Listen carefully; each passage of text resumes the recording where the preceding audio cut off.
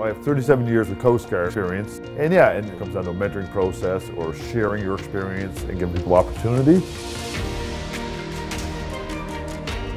Coast Guard actually is trying to do more and more of the mentoring aspect. I was lucky enough that I had some very good commanding officers, and they actually mentored me, gave me the opportunity to dock the ship under their supervision, and just by gaining that experience helped me out when I actually became a commanding officer on my own.